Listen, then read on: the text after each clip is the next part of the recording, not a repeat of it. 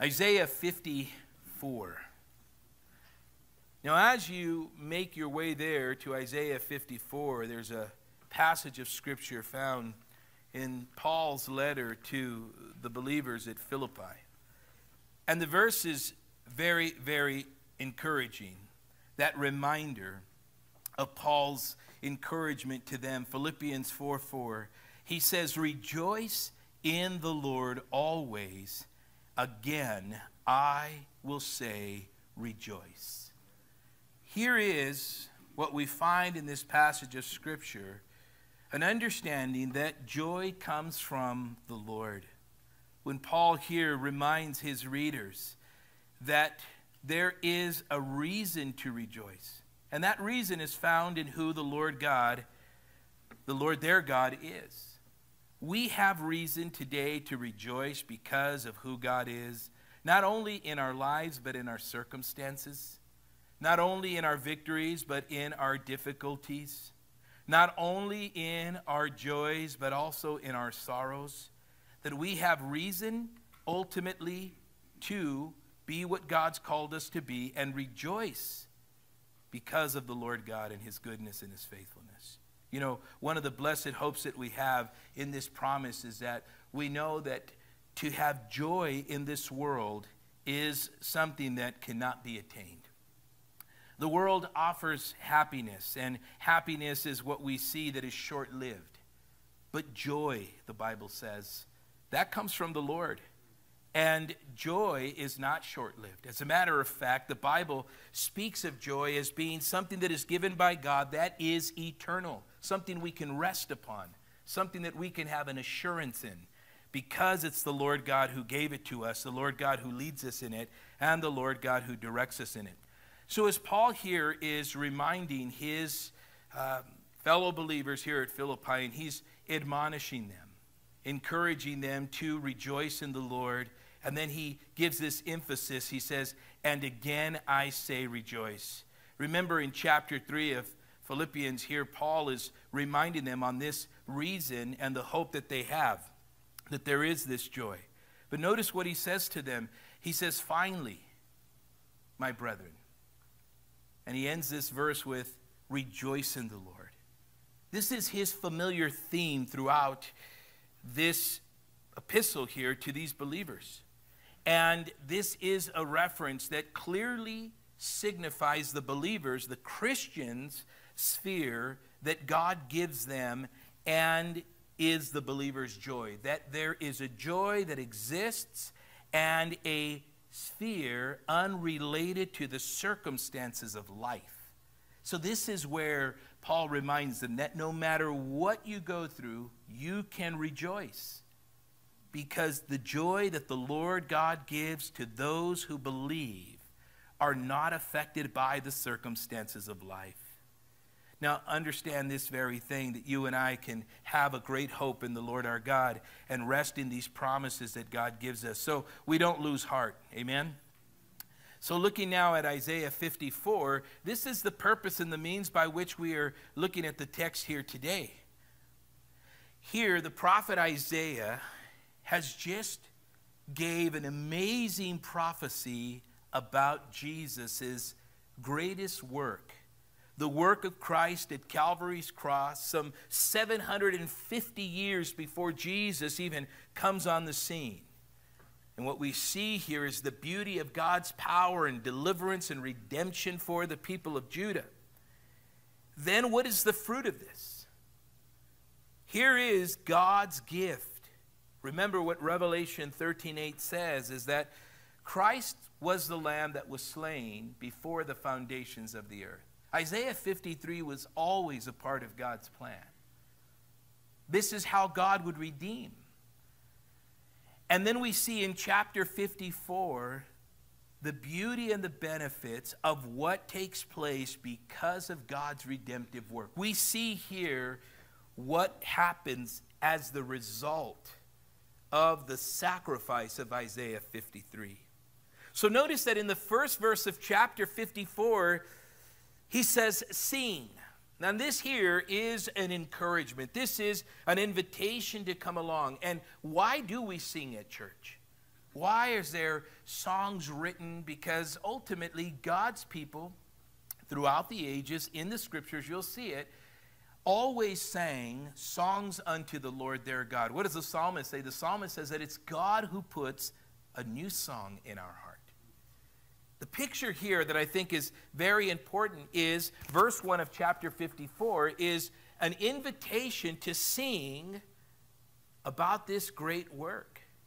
That the Lord God has provided means for their redemption, and not only for the redemption of the people of Judah, but remember, prophetically, this is speaking to the entirety of humanity. This goes back to the covenant that God made with the people of Israel through Abraham, and he says, in all the nations of the earth. And he gives them these two pictures of, you know, the sand of the sea, your descendants will be that in number and great in number, and the stars in the sky. And so we see here that this promise of fruitfulness, this promise of God doing a work through one seed is great. It is mighty. It is, as we can say in these terms, astronomical. And the Lord even invites. He even invites and he challenges them. Who could number the stars? Who could number, right, the sand of the sea? Well, the answer is no one. But this is the promise of God. God is the one who does what we think is impossible. God says, as the scriptures say, Jesus even reiterates this, is there anything too difficult for our God?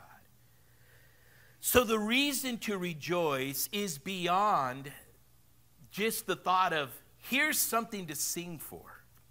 No.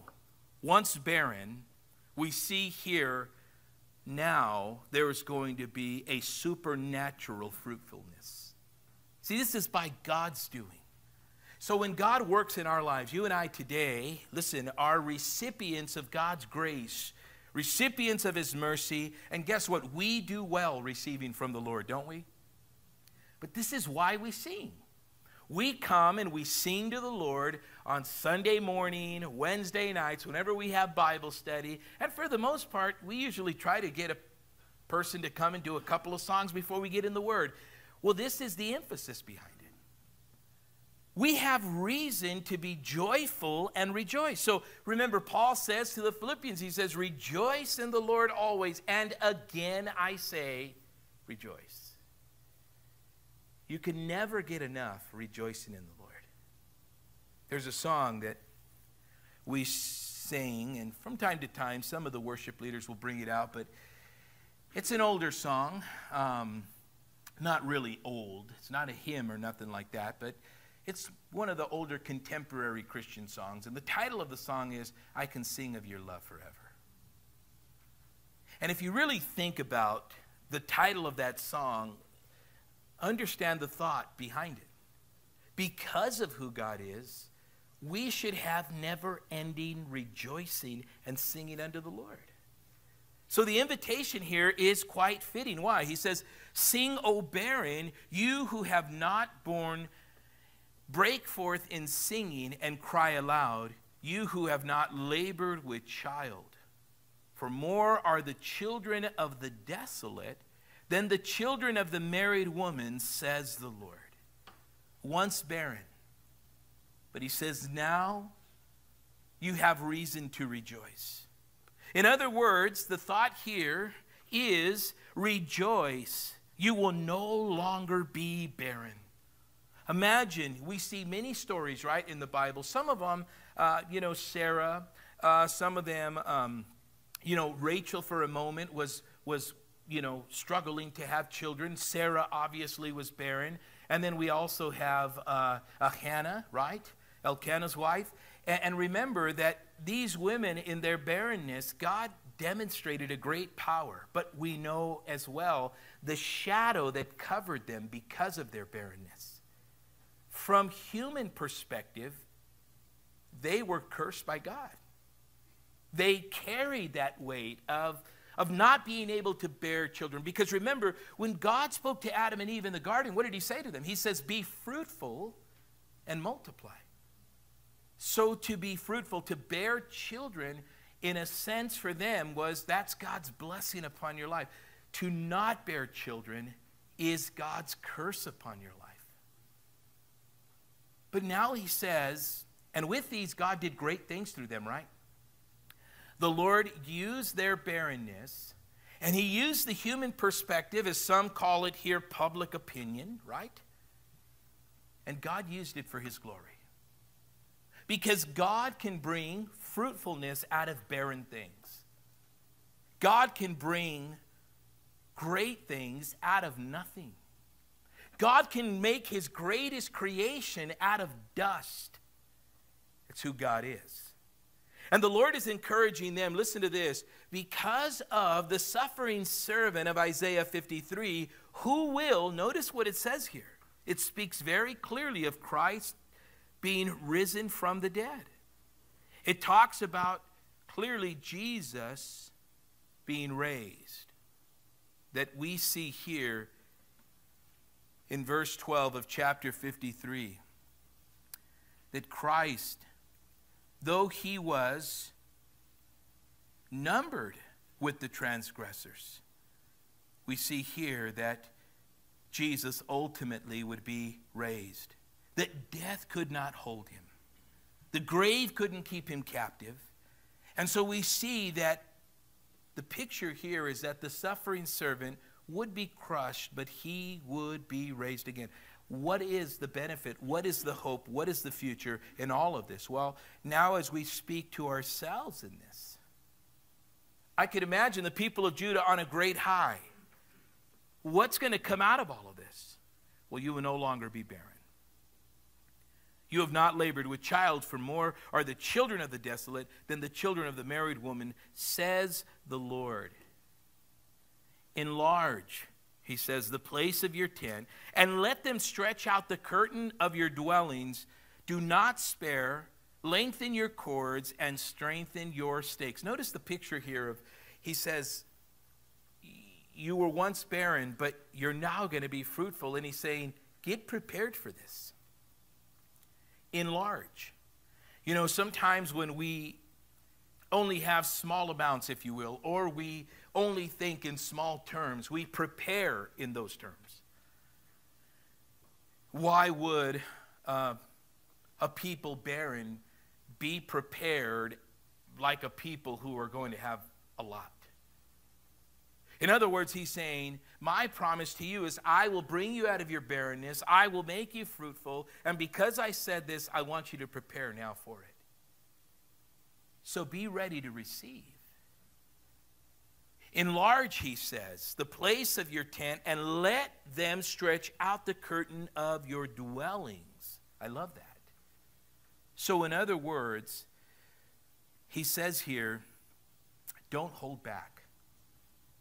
Do not hold back. Your fruit will be so great, it will stagger your imagination. That's the thought behind the word enlarge. In other words, expect great things from the Lord your God. Remember, we often say this kind of as just a phrase in ministry, but it's so true that if you don't come with an attitude of expectancy, you're not going to receive. We should always be expecting from the Lord God that his word is what it says it is. It's alive, it's living, it's powerful. If you truly believe that, then God's word has its perfect work in you. We're able to receive what the Lord might have for us. And in all of this here, the Lord is saying, prepare yourself for the fruitfulness, and the barrenness is going to be gone. This is God's promise. Now, if we look at this historically, basically, in essence, what God is saying is he's going to deliver them from their captivity, 70 years of captivity, them not being able to worship, them not even being in the land of Israel. And God is saying, you're going to go back. And he even goes a little bit further to talk about a city that is great and beautiful. And he speaks concerning the city, but he also speaks concerning the people. And yes, historically and contextually, this is talking about Judah coming out of Babylonian captivity, going back into the land, and God using them and blessing them. But also, Paul emphasizes that this text also has an allegorical overtone as it pertains to new believers in the faith. when you look at all of this here, you begin to see what's really important. Two things that we gather from all of this that the Lord is encouraging the people is expect great things from me. And secondly, we see in verse 3, attempt to do great things for me. You see, it's one thing to expect it. It's another thing to take that expectation and then take steps of faith, attempt to do great things. Really think about this, guys, because this is kind of what it's coming out to be. So look at it in the context of you and me. How fruitful are we? You know, we have this weird Christianity where, you know, people really think they bring their gifts to the table. We have this weird Christianity that people really believe that they have something to do with their work of salvation that is supernatural and spiritual. You bring nothing to the table but your sin. You were barren, unfruitful. This is what Jesus said in John 15:16. He says, you didn't choose me. I chose you. And I appointed you to go and bear fruit, and that your fruit should remain. Any fruitfulness in our life is a gift of God. Don't take credit for it. You see, the beauty of all of this is not a matter of who gets credit for how good I am now that I'm saved. It's more of how faithful God is, that he took that which was once dead in me, separated from him, restored it, brought it to life, and using it now for his honor and for his glory. And what I've become now is not only a child of God, but the product of his power, his sovereignty, his grace, his forgiveness, his redemption, and his mercy. Look at the beauty here that the Lord is saying to them. You have been like a barren woman who has not given birth. Remember that the story of Elkanah, you know, and his dilemma, right, with his wife, you know, is he had more than one wife, right? And this is Samuel's mom. Remember, this is the first prophet of the Lord the first priest and prophet of the Lord for the people of Israel in that sense. He worked in those two dynamics. And the Lord used him greatly in that picture. But, you know, God used him tremendously in the worship of the Lord, because the priestly order was messed up, right? I mean, that was his first prophecy, right? He was a prophet to the people, but he also started his prophetic ministry where? In the tabernacle of the Lord, right? He's speaking to Eli, right? And he's telling him in his first word to him, you're in sin, your sons are in sin, and you need to take care of this because the sacred things, as the ministry, if you will, in a sense, his priestly ministry, not after the order of Aaron, but ordained by God to officiate that. What happened? The glory of the Lord departed because of man's sinfulness. But how was this prophet birthed? He was birthed out of adversity, out of barrenness. And one of the promises that was made was that Hannah prayed and she said, Lord, if you give me a child, I will give him to you. I will give him back to you. And she kept her end of the vow, right? Out of barrenness, God brought forth a leader in Israel. And it was amazing. It was a power. Listen to this. The time of the prophets had yet to begin. Samuel was the birther of the school of the prophets. And from that point on, you see the ministry of prophets begin. You know, ultimately, when God led them out of their captivity, the Lord, you know, he brought them out of that captivity in Egypt, led by Moses, then by Joshua. And after that, we have the time of the judges. The people were led by the judges. After the time of the judges, the people were led by the kings. And after the time of the kings, they were led by the prophets. And in all of this here, we see that the Lord created something, but oftentimes we don't realize the power of what God, when I look at the story of this and I say, man, this woman was crying out to the Lord. Nobody understood her. Even Eli the priest thought she was drunk and crazy, right? This poor drunk woman.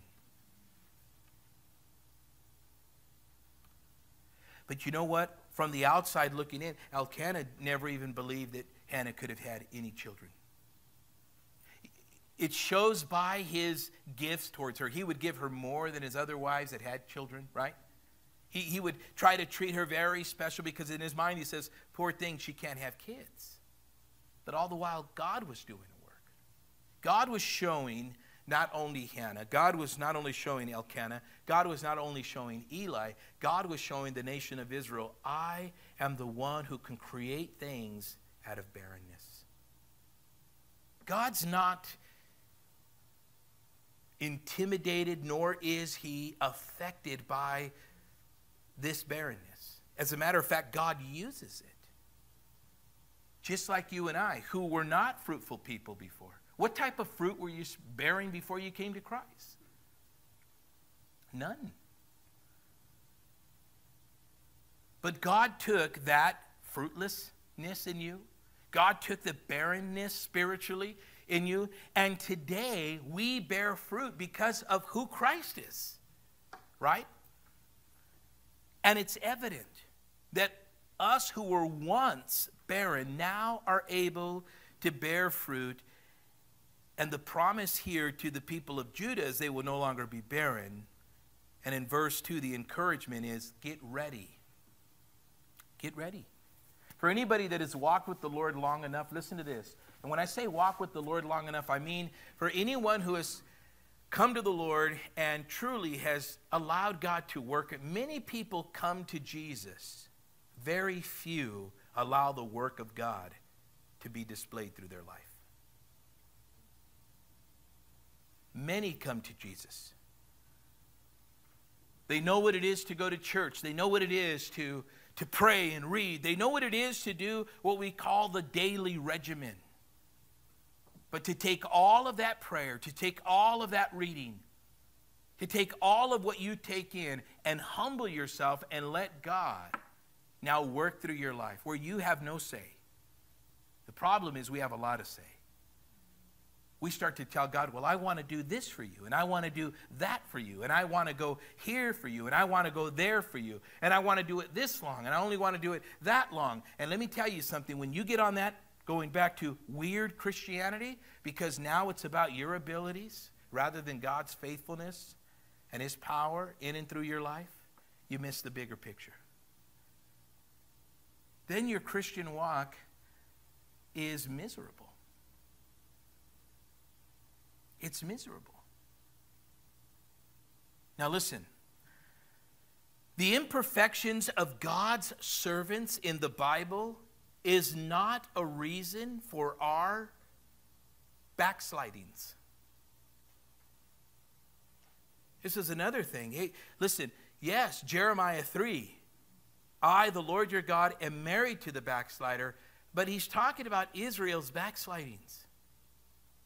And they were great. And their backsliding was because they continued to what? Worship idols, right? That was the number one thing of their backsliding. So when we backslide, and we know that God is married to us, even in our backslidden condition, to backslide doesn't mean you lose your salvation. That's another weird Christianity that people have. When we say backslider, right away everybody starts thinking of somebody that's not here. Okay? Oh man, yeah. Oh, they backslid. Listen, if you don't love Jesus more today than you did yesterday, you're already backslidden in your heart. We backslide daily. But because there is a backslidden condition in our human nature, our flesh, we don't say things like, well, you know, God's people ain't perfect. No, of course we're not. But it's not an excuse to not humble yourself. To say, Lord, I got ahead of you, or Lord, I try to be Lord in my life. And then you wonder why we do so good for a period of time, we fall off, we're back, we're forth. See, all of this, that's not the Christian life. The Christian life is to know that you were once barren, but now you're producing fruit. You were once separated from God, but now you're brought near. And guys, listen to this. The Lord is saying, yes, you were captive for 70 years, but now you're going to be back in the land. So in other words, what he's saying to them is, listen, prepare for many offsprings. You say, whoa, wait, this is way too much. How do I go from not having nothing to now you're telling me I'm going to have everything? You want to know what? Sometimes we don't know how to act. Right? And it's often been said that when the Lord begins to bless us, when the Lord begins to, listen, don't take the blessings of God and make them a curse in your life. Because we do that. God starts working in you. God starts blessing you. And you want to know what I'm saying? At first it's like, oh yeah, this is the Lord. Praise God. And after a while you take those things that were of the Lord, praise God, and you're no longer walking with the Lord and praising God. You forget. Your focus and your worship now becomes the blessing rather than the blesser. And let me tell you guys, in all of this here, the Lord is saying, when the blessings come, they will continue. They're for his honor, for his glory. This is not a prosperity message. This is not a, hey guys, believe God only for blessings. No, this is the Lord saying, I will take you out of your fruitless, barren life, and I will bless you and use you for my honor and for my glory. I love what he says, enlarge the place of your tent and let them stretch out the curtains of your dwellings. Do not spare.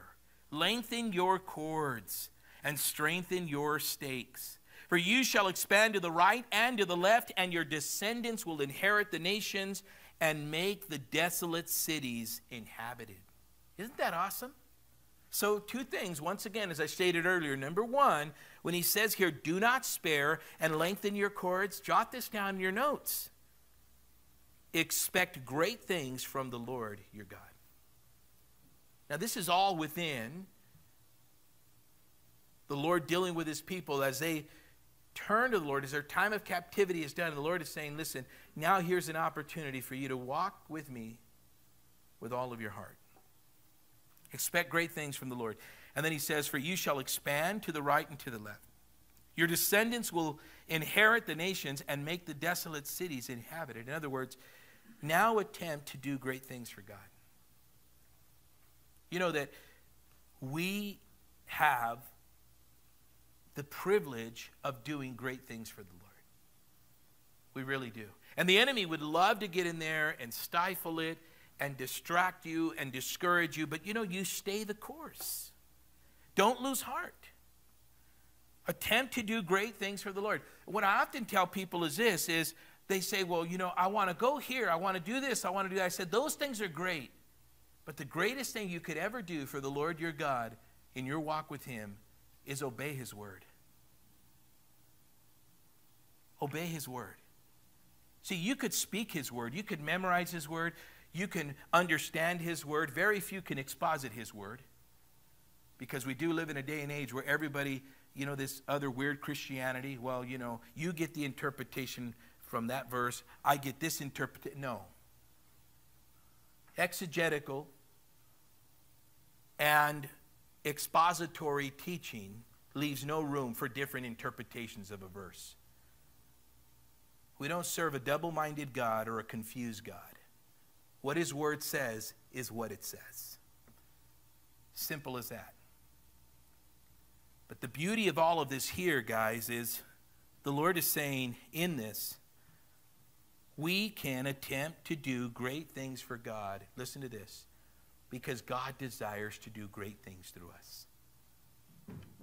You can be used by God in ways that are beyond your ability to even begin to think or comprehend. But obedience to his word is what brings these things about. To obey God's word is the greatest and highest glory you could give the Lord your God. Now, I want to help you guys with this. Why? Because there is a fear that man has. And the fear is waiting on God. Think about this for a moment. God is at work. There's no doubt about that. God never stops working. We know that, right? God even encourages his people, and he reminds them in his word that he doesn't stop working and never will stop working. He says in Psalm 121, I will lift my eyes to the hills from whence comes my help. My help comes from the Lord who made heaven and earth. Listen to this. He will not allow your foot to be moved. He who keeps you will not slumber. Behold, he who keeps Israel shall neither slumber nor sleep. There's never a time where God takes a break. How many times have we said, I need a break? See, this is the beauty that we have. This is what God is encouraging them with. And he's saying, listen, are you prepared for what I'm about to do? See, a lot of us come into this and we're not prepared because some of us don't even realize this is what God wants to do. Through our obedience to his word, God gets the greatest glory out of his children. Notice what Paul the Apostle says here. I love this. Galatians chapter 4. And I love this picture here because Paul kind of takes the text here of Isaiah 54. He actually quotes verse 1 of Isaiah 54. And notice how Paul starts off this thing. He's on the topic here in the book of Galatians, on the topic of the two covenants. And he goes on to say this in verse 22. For it is written that Abraham had two sons, the one by a bondwoman, the other by a free woman. But he who was of the bondwoman was born according to the flesh, and he of the free woman through promise. Which things are symbolic, he says. They're symbolic. Notice that Paul here discerns what the prophet Isaiah is speaking. He says, for these are the two covenants, the one from Mount Sinai, which gives birth to bondage, which is Hagar. In other words, Hagar is symbolically, as he said, it's symbolically, Hagar represents the law. She represents the Jews who do not put their trust in Christ, because the context is the gospel in the book of Galatians. It's not the Old Testament law. It's Christ. You know, when Paul ministered to the churches of Galatia, you have several churches. This is not just one group of people. Remember, Paul ministered in the regions of northern and southern Galatia, many churches. And one of the things he said to them is who they are. For this Hagar is Mount Sinai and in Arabia and corresponds to Jerusalem, which now is, and is in bondage with her children. Why is Jerusalem in bondage with her children? He says it right here, because of the law, because of the rejection of the Messiah. So if they marry themselves to the law, then they are what? Under the law. Look at what happens here. He goes on to say, for this Hagar is Mount Sinai in Arabia and corresponds to Jerusalem, which now is and is in bondage with her children. But the Jerusalem above is free, which is the mother of us all. Now today there are some people that have come knocking on your door. Some of you here this morning have already experienced them. They come preaching to you a gospel that is different than the gospel of the word. It's a false gospel. And they ask you if you've heard of God the Father. We sang he's a good, good Father. And you most likely will say yes. And then they'll say, have you heard of God the Mother? Their main headquarters is in Korea. But they have established very large churches. World Mission Society, the largest one here locally, is off the 210 freeway in Barton Road. Many Christians will engage in conversation with these people. And it's sad because every Christian I've heard to try to debate these does not even properly exposit the passage of Galatians 4, where they say, you see, Jerusalem, which is above, is free, which is the mother of us all. This is their foundational verse to prove that there is a God the mother. And there's not. Whatsoever. Notice the context of the passage. Listen to this. Here, Paul quotes from Isaiah 54 and verse 1. Is the prophet Isaiah speaking about God the Mother there? Okay, obviously not. What is it speaking about? It's speaking about, listen, extend your tent, man. Get ready because you're going to bear much fruit. He says you're going to extend into other areas, other nations. He had just promised them in chapters 52 and 50 and 51 that what? Salvation is going to come to the Gentiles. It's going to expand. It's going to be great. It's going to be big. This is God's. How is all this going to happen? Isaiah 53, the suffering servant will come and he will prepare the way. So now rejoice. You're going to be brought out of your captivity. You're going to be greater than you ever thought you could be. Your barrenness is now going to be fruitful. And he goes on to say here, there are going to be many. And look at what Paul says. Paul is reaching back to the prophet Isaiah and he's pulling it into the New Testament. And what is he saying here? For it is written, rejoice, O barren, you who do not bear, break forth and shout, you who are not in labor, for the desolate has many more children than she who has a husband. Notice what he's saying here now. He says this is going to be great. Jesus said in the Gospels, I have sheep that are not of this fold. So you have the false teachers of the World Mission Society claiming Galatians 4:4 that there's a God the Mother. Then when Jesus says, I have sheep that are not of this fold, you have the false teaching of Mormonism saying that the Mormons are the other fold. You have the discreet slave in Matthew's Gospel. The Jehovah's Witnesses claiming that they are the discreet slave. And so their World and Tract Society, their headquarters in New York, is the only interpreter of the Bible. And so they produce these magazines to keep people fixated on their false teaching. When in none of these times, listen to this, this is why I say there's such weird stuff out there. And Christians eat this stuff up all the time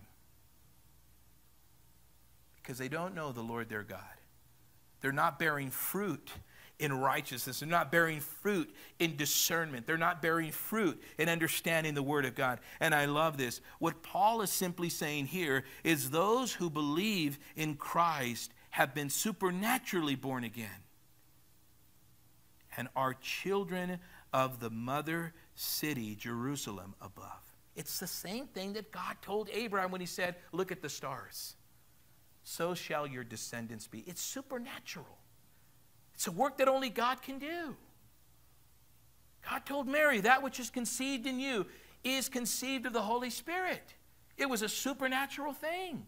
It was miraculous. The church, the body of Christ, is a supernatural thing. Listen to this. And this is why the promise of Isaiah 54 to the people of Judah that were captive for 70 years, he said, listen, you guys thought you were done? You're going to be more fruitful than you ever have been. A supernatural thing. And guess what he says? Not only is it going to be your descendant, it's going to go beyond your people.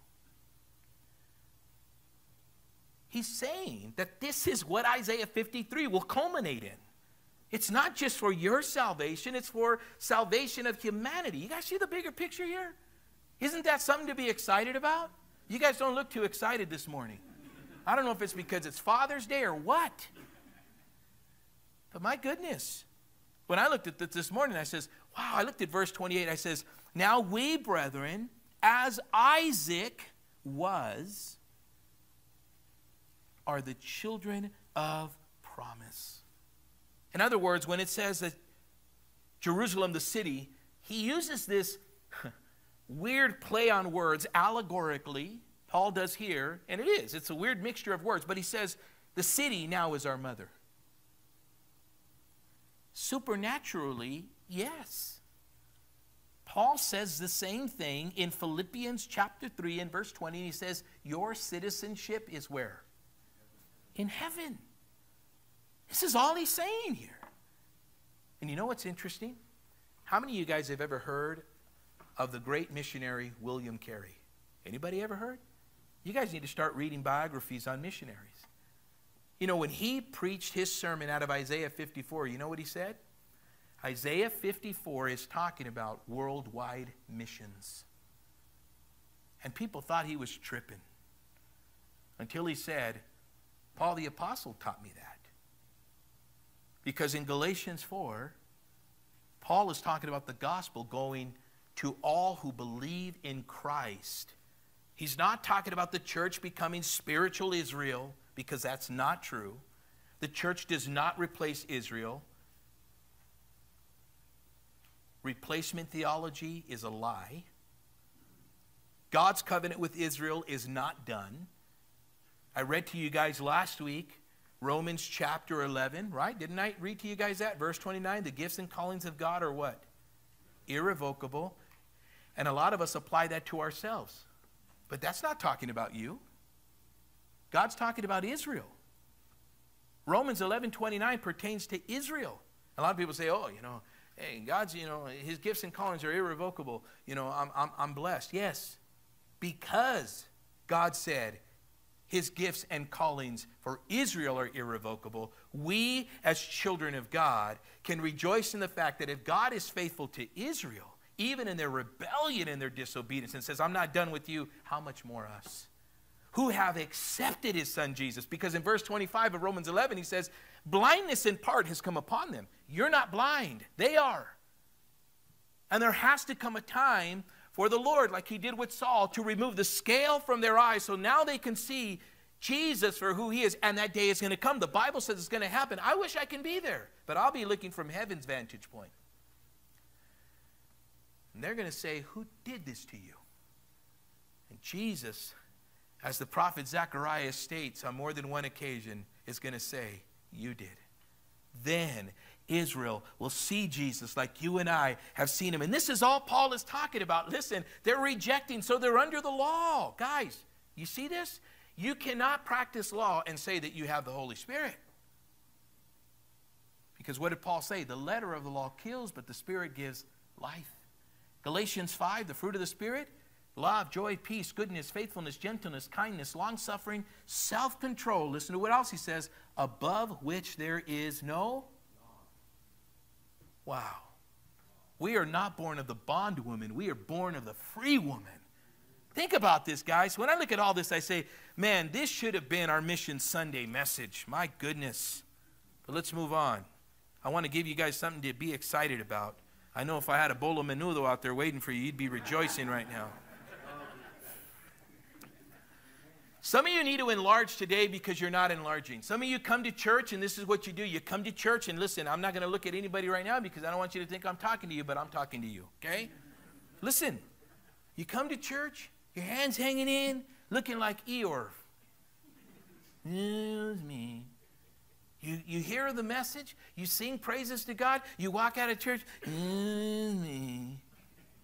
Listen, it's by the grace of God that he looks at you and he rejoices. You know the Bible says that the Lord rejoices over us with singing. How many of you love to sing to the Lord? You couldn't carry a tune if it had a handle, but you make it happen, don't you? Listen, what if I told you that God sings over you? What would you give just to hear God sing? And he sings over you. And he rejoices over you. And then you're over here like, nobody loves me. I mean, really think about this. This is what the Lord is saying. You guys need to get ready because I'm going to do this. Now you attempt to do great things. And you might say, I want to do great things for God. I always get this all the time in here.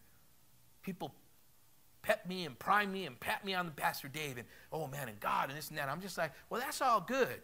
But are you obedient to his word? Because if not, you ain't going to get nowhere. You ready for this?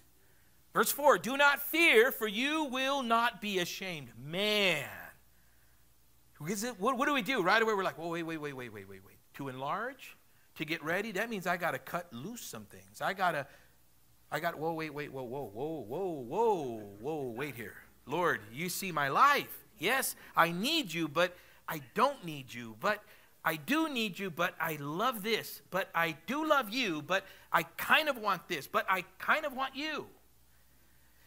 A double-minded man is unstable in all of his ways. Don't fear what you're going to lose. Rejoice in what you're going to gain. You know, people, the prayer of Jabez, you guys remember that? They were like, hey, Pastor, you got to pray the prayer of Jabez. I ain't going to pray no prayer of Jabez. I'm going to pray that for, Lord, enlarge my territories. And like, for what? If God has that in his purpose and his will for my life, so be it. If he doesn't enlarge these territories the little bit, listen, if all Jesus came to do was forgive me of my sins and die on the cross for me, he's done more than enough. I have all that I need just in him. If God wants to give me anything else, that's to his discretion, not mine. Half the time, I don't even know what to do with the blessings that God gives me. We squander them off, like a child receiving his inheritance from his parents. We become spoiled and selfish. We begin to think it's because of our doing rather than the Lord's faithfulness. Do not fear, for you will not be ashamed, neither be disgraced, for you will not be put to shame, for you will forget the shame of your youth and will not remember the reproach of your widowhood anymore. He's telling the people of Israel, listen, when you go free and you go there, don't look back and be like, yeah, we're all messed up, man. Okay, God, you brought us here, but we're just, you know that false humility in Christianity where people come to church and like, we're just so unworthy. We're just so unworthy. You're always going to be unworthy. True humility is submission to his word. It doesn't come in words. It comes in action. Look at what he's saying. Your time of disgrace is over, so stop acting like you're still a disgraceful thing. Because sometimes our past does that. It traps us in that, right? I mean, think about how I would say things like if, something bad happened, or difficulty in life, and then I just look in the mirror as your pastor, and you guys see me looking in the mirror, I'm just like, yeah, I'm just a dope fiend, man. I guess I'll always be one.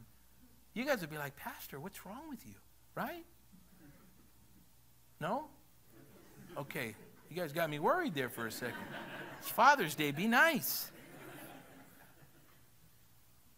That's why when I hear people say, I'm so dumb, anybody that knows me when they say that, I tell them, stop saying that. Because you're not. You just look like it. No, I'm just kidding. No, you're not. You know why that bothers me? You know why that bothers me? Because my dad always told me I was dumb. He had a certain word that for some of you is a curse word. But that's what he called me. Somebody who I always wanted to be like. Somebody who I always pursued but never gave me the time or day until a couple of months before he died. Now I thank God for the many men that he put in my life that were fathers to me. But I only had one dad. And listen to this. This is why I tell people, you're not dumb. You close your mouth, put your tongue back in there. You're not dumb.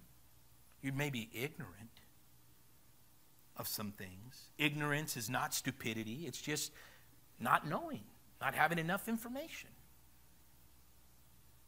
The people get saved, they become Christians, and all of a sudden they still think they're what they were. No, you have been delivered. You might have been dumb before. Your time of disgrace is over, he says, for your maker. Think about that, your maker, the one who fashioned you. Guys, listen to this. Who is this maker? Genesis 1:1 says, in the beginning, God created the heavens and the earth. John chapter 1 verse 3 says, all things were made through him, and without him was not anything made that was made. Revelation 4:11 says, worthy are you, O Lord, and God to receive glory and honor and power, for you created all things, and by your will they existed and were created. I love that. Colossians chapter 1 and verse 16, for by him all things were created in heaven and on earth, visible and invisible, whether thrones or dominions or rulers or authorities, all things were created through him, listen to this, and for him. 1 Corinthians 8:6, yet for us there is one God, the Father, from whom all things and for whom we exist, and one Lord, Jesus Christ, through whom are all things and through whom we exist. Do you see now? It's for his glory. That is your maker, he's telling the people of Israel. Once rejected, listen to this, now restored. Behold, church, your God. He goes on to say here, not only is he your maker, he is your husband, Israel. You're married to God. The church is the bride of Christ as it pertains to the fruit of the gospel. The Lord of hosts, the one who will fight for you, the Lord of armies is his name. Listen to this. Is his name, and your Redeemer, the one who redeems, the one who buys you back because you belong to him first, is the Holy One of Israel, the sacred and pure one. He is called the God of the whole earth, the creator of all things, sovereign over everything. You see, Israel was once rejected because of their idolatry. And the Lord is saying in all of this, this is why I dealt with you the way that I did, but I am the Lord your God. Enlarge, in other words, he says, prepare. I love that. Prepare yourself to receive. Rejoice, prepare, receive. Do not fear, he says. Verse 6 says, for the Lord has called you like a woman forsaken, grieved in spirit, like a youthful wife when you were refused. Israel rejected due to idolatry. For a mere moment I have forsaken you. Yes, 70 years of captivity, yes. We need to reject idols rather than reject the Lord our God. Remember, that's what Romans chapter 1 verse 25 is all about. He says, but with great mercies I will gather you. With a little wrath I hid my face from you for a moment, but with the everlasting kindness I will have mercy on you, says the Lord your Redeemer. I love this. The Lord God has tenderly restored them. God didn't say, get over here. You know, like a parent upset with a kid that dirtied their clothes. Cute little kid, right? You ever see parents do that with them? Get over here. Start pulling their shirt all rough. Little kids just like, get their pants. Look at what you did. Imagine if God restored us that. Get over here. Pulled you by the ear. But no, the Lord tenderly. He tenderly. For this is like the waters of Noah to me. Look at this, verse 9. For as I have sworn that the waters of Noah would no longer cover the earth. Didn't he make that promise? By what sign? So have I sworn that I would not be angry with you nor rebuke you. When people give you this image of an angry God who's striking you down, no, listen, he's a loving and gracious God. Then you say, well, why do I feel like this? Well, one, it's conviction. And number two, you can choose your sin, but you can't choose the consequences of your sin. God will forgive you of your sins, but your consequences will still be there. You brought those consequences. You want those consequences to go away? Here's the answer. They're not. They won't. Consequences are the result of our disobedience. You might say, well, that conviction is very strong. Well, the Bible says very clearly that God chastens those whom he loves. That's what Hebrews 12 is all about, right? Read it. And anybody who is not chastened is illegitimate, the Bible says. But he who is chastened by God, that means corrected, not God angry, God like a parent. The Lord here tenderly restores them. I love this here.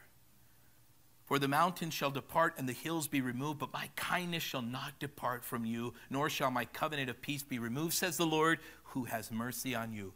O you afflicted one, tossed and tempest, and not comforted. Behold, I will lay your stones with colorful gems, and lay your foundation with sapphires. I will make your pinnacles of rubies, and your gates of crystal, and all your walls of precious stones.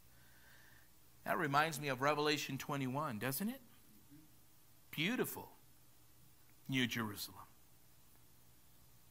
A city once desolate will be beautiful and secure by the promise and restoration of God. So what is he saying? Your past afflictions, O you afflicted one, tossed in tempest, and you were not comforted? Look at what he says. Look, behold, I will lay your stones. You're going to be immovable. Your future is glory. Look at this. I will make your pinnacles of rubies. All of this stuff here. All your children shall be taught by the Lord. Wow. Now this will be fulfilled where? In the millennial kingdom. So this is prophecy now looking way ahead. But you see what he's telling them? Enlarge your tent and attempt to do great things for the Lord God. The people say, how can you enlarge your tent when gas prices are really high?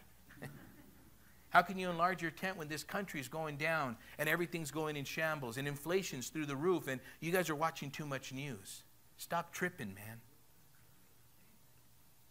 That's the Greek word for being a weirdo.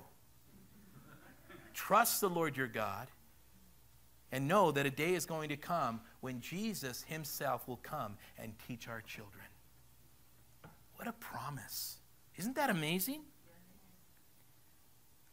Look at this, and great shall be the peace of your children. In righteousness you shall be established. You shall be far from oppression. You shall not fear, and from terror, for it shall not come near you. Indeed, they shall surely assemble, but not because of me. Whoever assembles against me, you shall fall for your sake.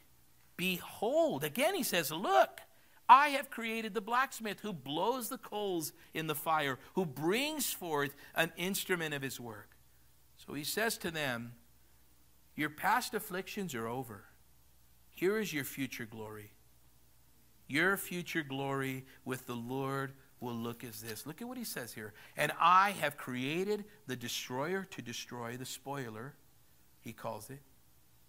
But you need not to worry. The ones who reject will not bear fruit, will not have reason to rejoice. But you have not rejected, you have trusted. Don't let your past keep you in prison. Enlarge your tent, man. Stretch out. Look at what he says here. Enlarge your tent and stretch out. He says, go as far as to the right and to the left. Your descendants are going to inherit. Listen to this. The nations. Not nation of Israel, the nations. No weapon formed against you shall prosper. And every tongue which rises against you in judgment you shall condemn. This is the heritage of the servants of the Lord, and their righteousness is from me, says the Lord. Where does your righteousness come from? The child of God lives in constant victory. So go, he says. Live in your freedom. Live in your security and victory in the Lord. No weapon formed against you shall prosper. He's encouraging them and he's saying, listen, there's no need to second guess what you have. There's no need for you to worry about these things. And as he says this, he says to them very clearly that as the city of Jerusalem pertains to them, he says, listen, no enemy is going to completely wipe you out. No weapon formed against you. The Lord created the destroyer to wreak havoc. God's in control. Your rising up and your going down is all by God's doing. And guys, I want to encourage you today to live for the Lord in obedience to his word. Be prepared for God to do great things in your life. Be prepared for God. Listen, and for some of us, we might just have to simply do what the people of Judah did. Turn to the Lord their God with all of their heart and say, Lord, forgive me. I need to walk in obedience to your word. You have great things for me. Everything that we read here was all good for them. He wasn't saying, now, listen, you're going to get that, but you're going to go. No, he says, listen, the way I made a covenant with Noah in his day that I would not destroy the earth, listen, I promise you, my kindness will be with you. Go walk in that. Rejoice in that. And let nobody steal your joy. Amen?